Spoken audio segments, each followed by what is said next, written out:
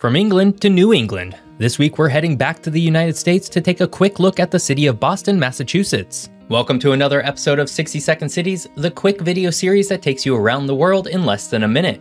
Boston is the largest city and capital of the US state of Massachusetts. It sits on the Atlantic coast within the region known as New England. Boston has 675,000 people within the city and 4.9 million people in the metropolitan area, making it the 10th largest metro area in the United States. Boston was the home of the Boston Tea Party historical event where, in 1773, as a protest against rising taxes from England, several Bostonians dumped thousands of pounds of tea into the Boston Harbor. For sports, Boston is home to an MLB team, an NBA team, and an NHL team. Boston also lays claim to an NFL team and MLS team, but both of those teams are well outside of the Boston metro region.